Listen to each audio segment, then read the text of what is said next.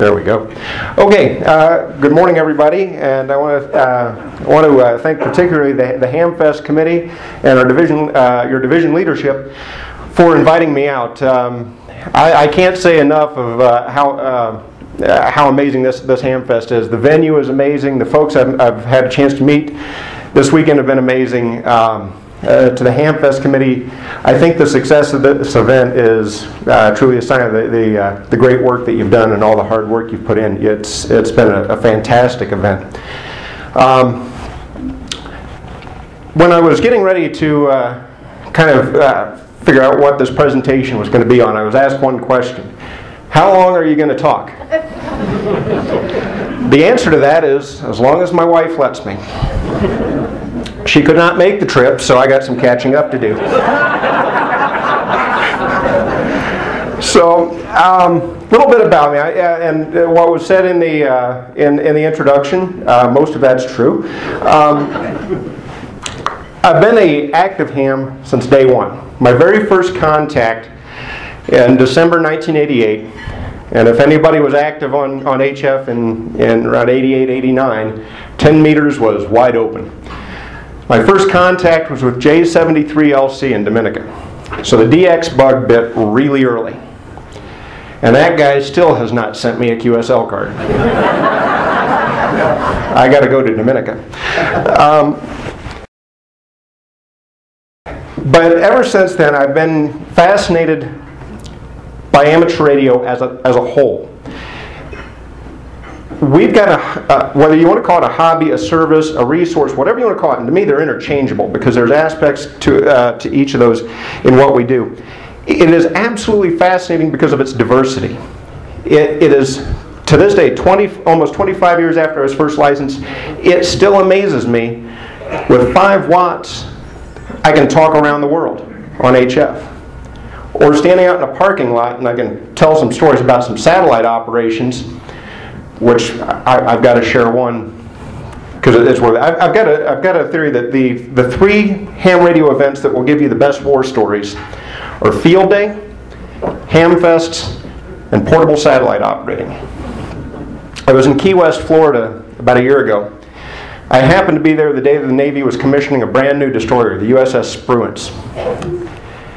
Well, I got to see the commissioning ceremony. Later that day, I wanted to do a satellite pass, AO51 pass. So there's this really nice parking lot between Mallory Square and the Navy base. So I'm set up in this parking lot about 1,000 feet from the Spruance. Here I am, waving this arrow antenna around, looking for the satellite. And predictably, Shore Patrol came by. And you can pretty much guess what their first question was. What the hell are you doing? And I explained. Fortunately, the guy knew what ham radio was. He understood what I was doing, and he says, I've got one favor to ask. Just don't point the antenna at the Spruance. I said, in all fairness, they've got a 20 millimeter gun pointed at me. We know who's going to win this argument. So with that, let's get into the presentation. The first thing I want to do is give a little background on what the Emergency Preparedness Program is. The 3 stooges here are the ones that kind of handle the Emergency Preparedness Program. Myself, Ken Bailey, K1FUG, the Emergency Preparedness Assistant, who came on board about a year and a half ago.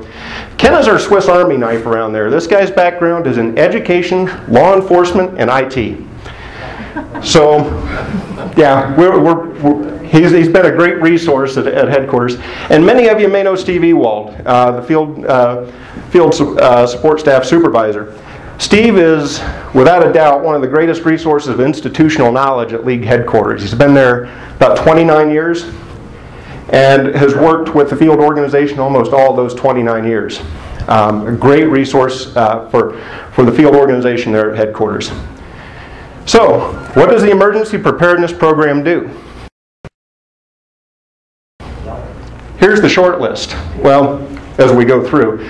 Started in 2007. There's been one other person in this position before me, but it's a fairly recent position.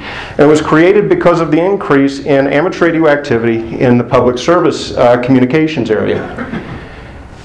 currently has a staff of 2 dedicated to emergency preparedness, myself and Ken. Steve is kind of in a separate area, but we work together as a team. And that's the short list of our areas of responsibility. And then, of course, as everybody knows, there's that one other item that I left off here, and other duties as assigned. So, going through some of these, we work with the education department. We do a lot of work with national partners. I probably spend as much time or more on the road meeting with served agencies at a national level as I do going to HAMFest. We keep a constant and improving relationship with our national level partners. This is kind of the short list of who these folks are. National Public Safety Telecommunications Council. It's one of those you're not going to hear a lot of. This is representatives from about 15 of the largest public safety communications organizations. Organizations are members of this group, not individuals. The ARRL has been very fortunate in that we have been put on the governing board of NPSTC. This is our chance when we need the support of the public safety community. We've got a venue, we can go to them. Most recently, HR 607, which was an issue about a year ago or so, that threatened the 440 band, 70 centimeter band.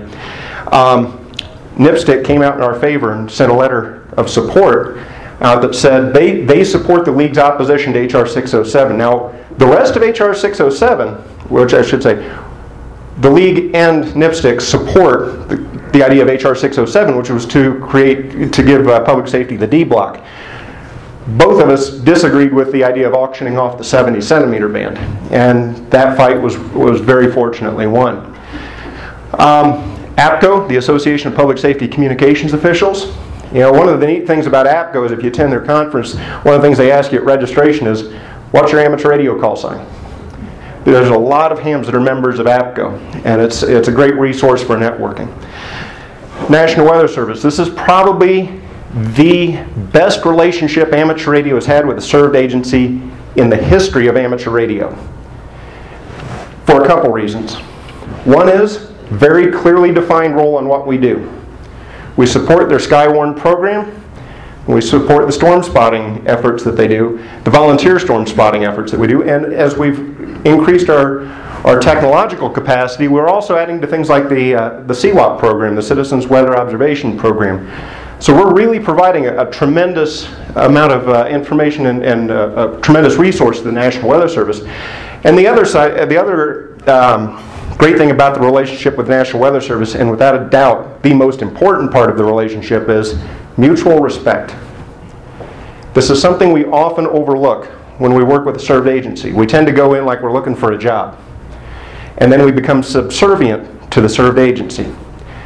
National Weather Service has a very strong opinion on this. Is the amateur radio service stands alone, the National Weather Service stands alone. This is a partnership.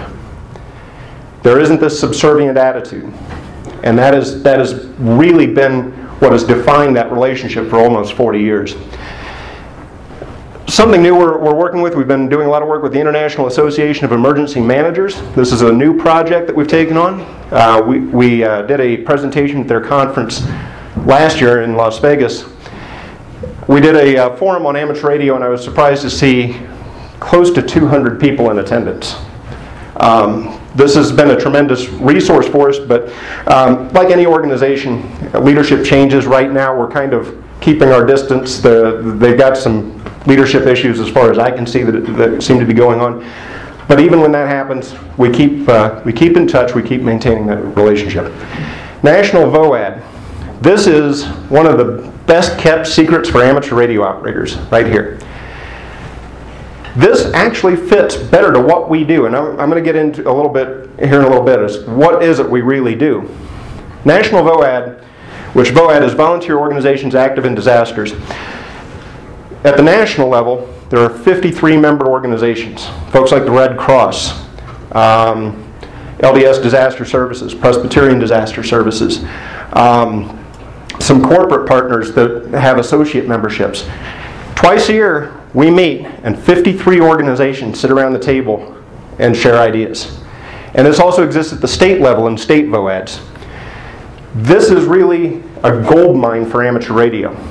The one thing that came out of this year's national meeting for National VOAD was we need amateur radio involved with the state VOAD. Every state VOAD president that I talked to said, how can I get the amateur radio operators at the table with us? This is your chance to have served agencies sitting around and begging for help in some cases. During the tornadoes in Indiana and Kentucky, several of them came to me and said, you know, we now realize why we need amateur radio in part of our response plans.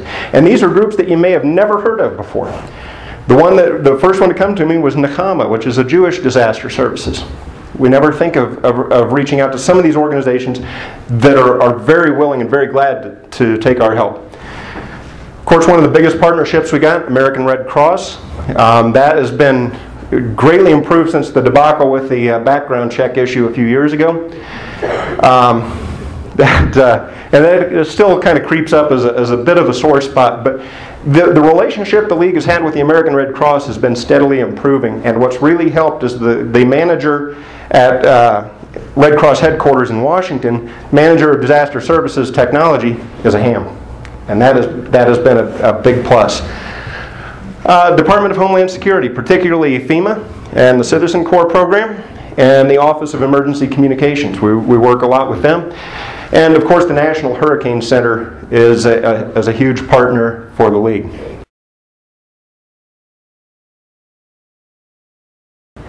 So going down the list, some of the other things we do, advice and guidance to the field organization, mostly through Steve's work. MOU compliance, this has always been an issue that comes up occasionally. At the local level, local EC's got the ability to create an MOU with a served agency. But sometimes you need to get that extra set of eyes on it, a little bit of guidance, maybe clear up some language, maybe include something you didn't think of. We do that. Occasionally we'll get an MOU sent to us and we'll run it through the process and review it and make sure everything is okay with it. HAMAID program. This is a program started during Hurricane Katrina, where equipment manufacturers made large donations of equipment to support the response efforts. Well, 7 years later and we still have the equipment. So what we're doing with it now is during major disasters, and it's got to be, you know, multiple sections, maybe multiple divisions involved, where local resources are being quickly depleted. We can provide amateur radio equipment, and nice thing is we've got an agreement with one of the airlines. We just take it out to the airport in Hartford, throw it on an airplane, they'll take it anywhere they fly for free. And this has been a huge help. Now, however, we did have one issue during Irene where a request came in from Vermont. This airline doesn't fly to Vermont. So I loaded up 3 kits into my truck and drove through a hurricane-impacted western Massachusetts into southern Vermont and dropped this equipment off at the Brattleboro Police Department. While I was there, I got to meet with their 911 operators. And I spent 10 years in a 911 center, and including during Katrina. And these 2 ladies in the 911 center were just going, I can't believe how busy we are. Should have been in Biloxi. Product reviews, another big issue, big area that we work with. In fact, in September we just did a review on a portable antenna system from Comet, and this is something else. You know, there's a lot of products that are heavily used in public service communications, and this is something we keep an eye out for. And something that you typically don't hear of, and if you do hear of it, something bad is happening, is the ARRL, Headquarters Emergency Response Team. This is kind of how we work during a disaster. The team is comprised of some staff members. We kind of go through the monitoring phase, an alert phase, activation, and response. So it's a staged process. It's composed of key headquarters staff. The idea behind this response team is if a major disaster requires more out of headquarters than we can provide during normal business hours, we can activate this team and make things happen. The activation process is based on information from the field. The decision is actually made at headquarters amongst staff, but it's supported through information coming in. And the main areas of responsibility for this team is PR and media support for the field organization, conference call coordination, regulatory guidance. That's something that sometimes we overlook, the fact that Even during a disaster, Part 97 still applies. You know, the idea that in an emergency, Part 97 is thrown out the window and anything happens. That's not true. First, we got to remember what an emergency is. Life and death, imminent threat to life or property. This doesn't mean a perceived threat. Imminent threat. You know, the boat's sinking, and you're on the top mast, and you've only got about a foot before you hit water. That's an emergency. Ham-aid requests. Those are made by section managers. They come into headquarters, and the reason it's done through the section managers is for a simple reason: we have to have some way to track accountability. We have to have one person that we know who they are, they're a known quantity, and we can say, all right, it's being sent to you. Now what you do it from there is just make sure you fill out a chain of custody sort of thing, but you know, we can provide the ham-aid equipment to the sections. And something that's probably going to be coming down the pike before long, I think, is the Major Disaster Emergency Coordinator. This was an idea that came out of a report from a few years ago. And the idea behind this is, and probably the best example is the tornado that hit Tuscaloosa, Alabama. The area impacted directly affected the section manager, the assistant section manager, and of course wiped out communications in the affected area. During times like that, or a major hurricane, we can appoint, and actually we would create a pool of folks that would fill this, a major disaster emergency coordinator, and their job is be that relay between what's happening in the field and headquarters. So that way, if I need to find out what's going on, I got one person I call, and they're keeping in touch with all the SMs and the SECs, and maybe like state EOCs to keep tabs of what's going on. A few other areas, publications. We do have several publications dedicated to public service communications. In fact, we'll be coming out with a new, it was called the Emergency Communications Handbook, but the next one coming down the road probably in October is going to be called the Public Service Communications Handbook. And it's probably about 2 or 3 times the size of the current Emergency Communications Handbook. This is going to be a major publication. Situational awareness, that's something that we're constantly doing at headquarters. And of course this comes primarily from the field organization. You know, we got to keep tabs of what hams are doing, and only hams can tell us what they're doing. It also comes from national partners. During a major disaster, I'm usually on the phone with the national VOAD folks or in touch with folks at FEMA. And we're getting information from them as well. Sometimes this information may be funneled back out to the field organization if there's a specific request. Of course, media and social media. You know, this is the new buzzword in everything now. We've got Twitter feeds, Facebook, YouTube through headquarters. So we are definitely involved with the social media. And a couple other areas, website content. We have the public service portion of the website, and international emergency communications. We always have to keep in mind that we're the only ones with concepts of political boundary, jurisdiction, and things like that. A disaster has no concept of any of that. And typically, like during a hurricane, the first people I'm on the phone with are hams in the Caribbean and Central America. So, now a few caveats, and this is the juicy part of the presentation. What you're about to hear may not be NIMS compliant, and I make no apologies for that. So a few caveats. Those that need to hear this are not here. So guess what your job is? Take the message to the streets. You will likely hear something that will make you uncomfortable or challenge your perceptions, and that is a good thing.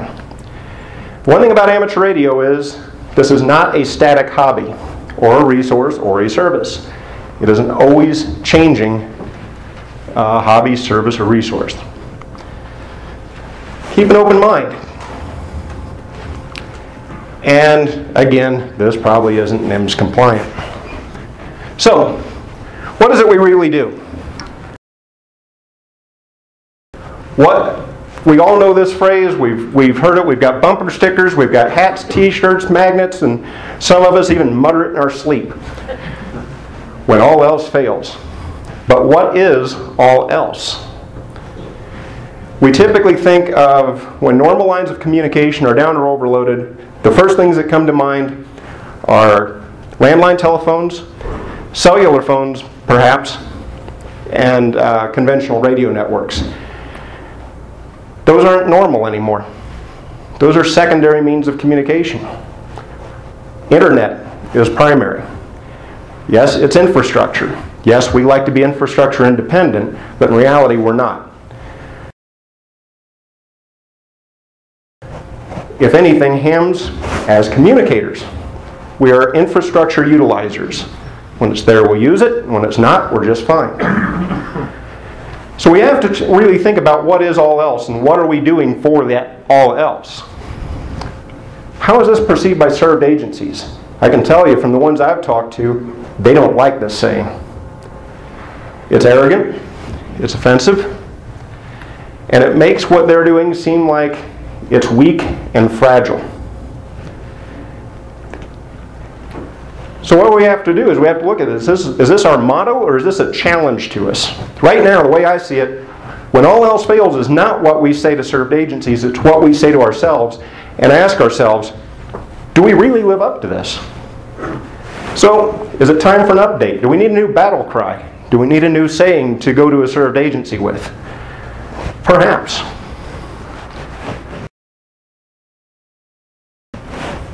So, following from that, we've all heard the term EMCOM. We've all heard the term public service.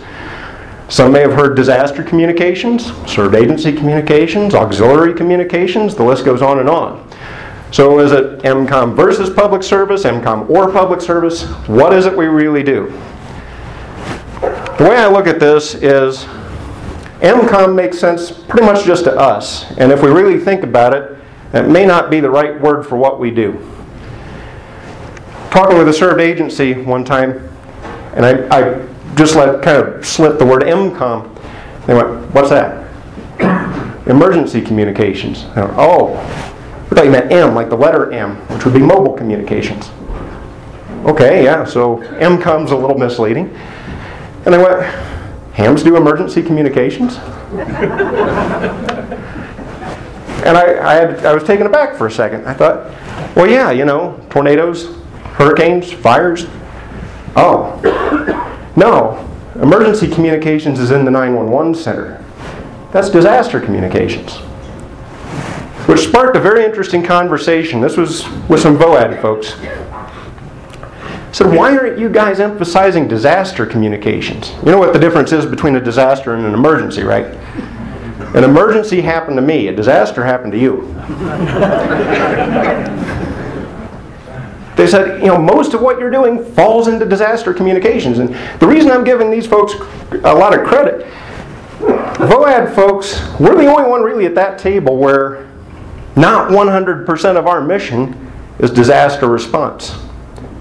If you really think about it, maybe 5% of our mission is disaster response or public service or fill in the blank. But they did bring up a good point.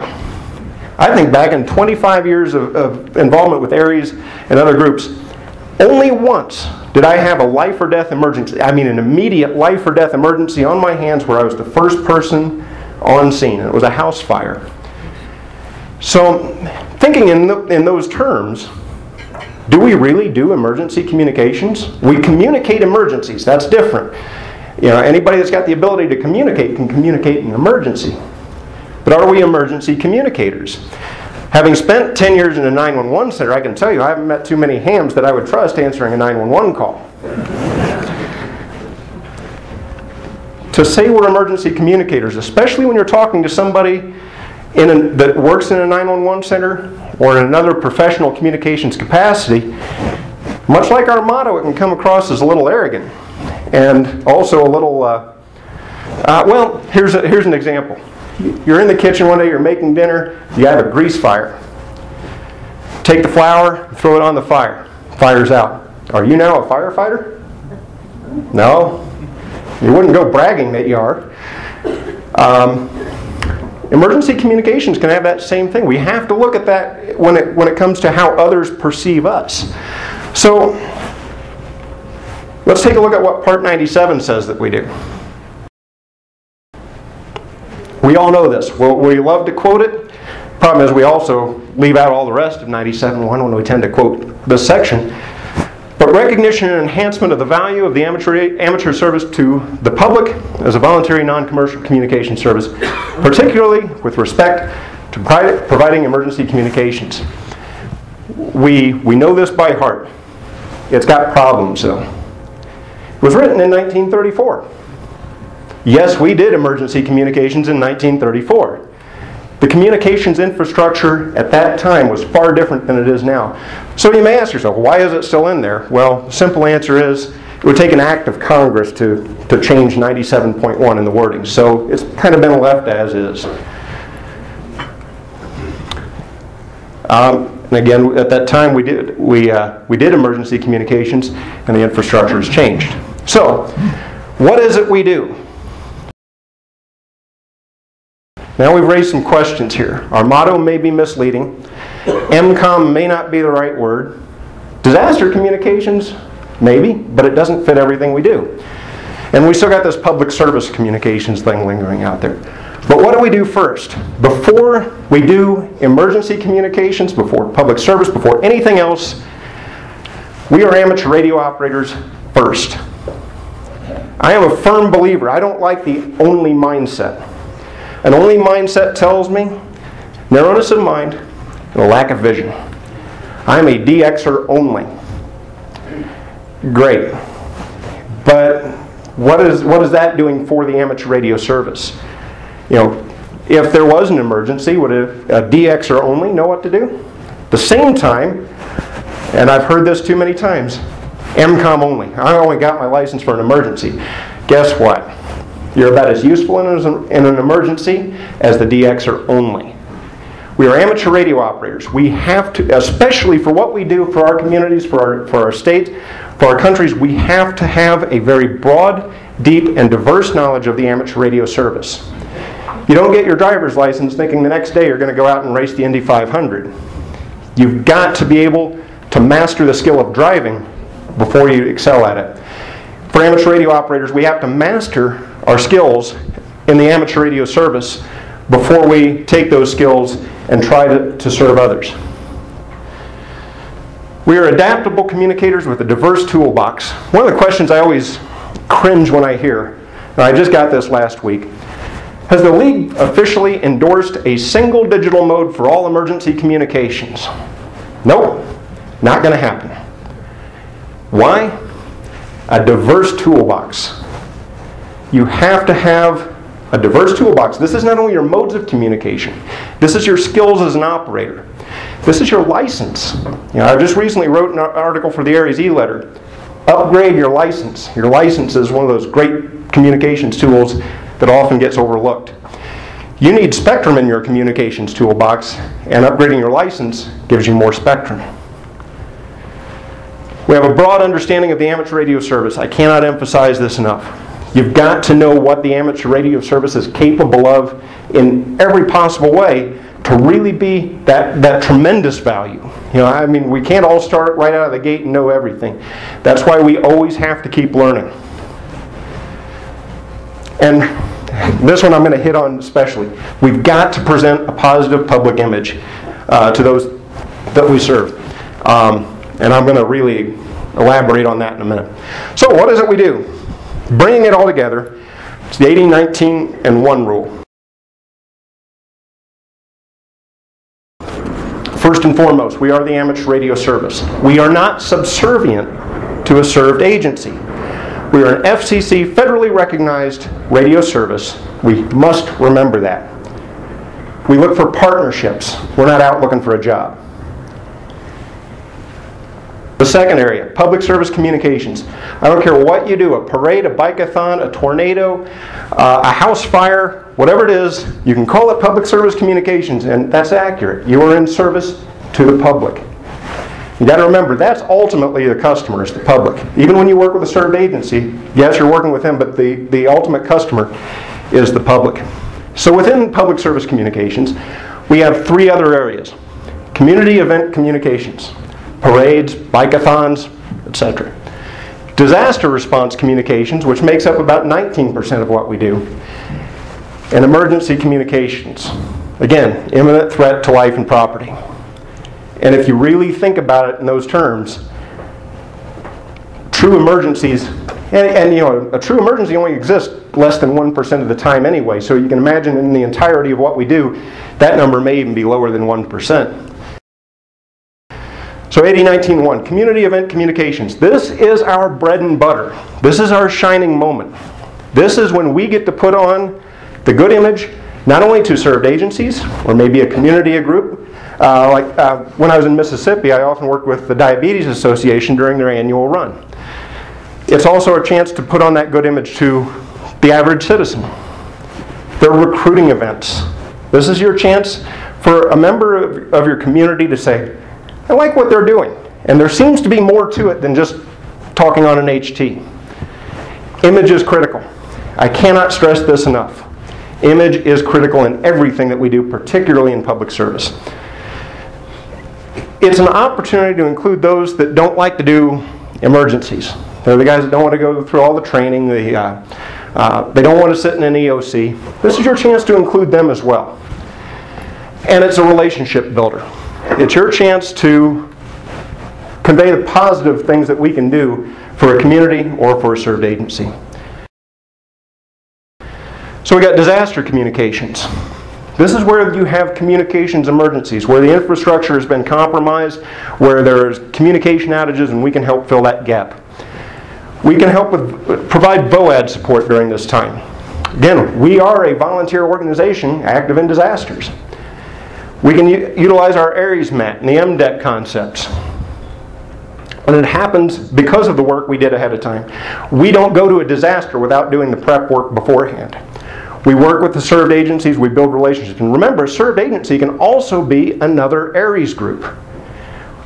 On the Gulf Coast particularly, when a hurricane hits, you're pulling in ARES groups from maybe 300-400 miles away to assist with your communications. So look at other ARES groups as also served agencies in a way. It can be personal or community, it can be local or out of area. You know, one of the first major disasters I went to was for a hurricane that hit the coast 300 miles from where I lived. So it could be that. At the same time, it could be another one that happened in literally my own backyard, was a century flood. So disasters can take on various forms. And it does take a special skill set. You cannot go into a disaster without training and without experience. The last thing you want in a disaster, and this is one of probably the best example I've ever heard. During the Tuscaloosa tornado, all the repeaters are wiped out. So they're setting up some temporary communications, and they found that the best thing they could do was use the 440 band and provide simplex links between different sites.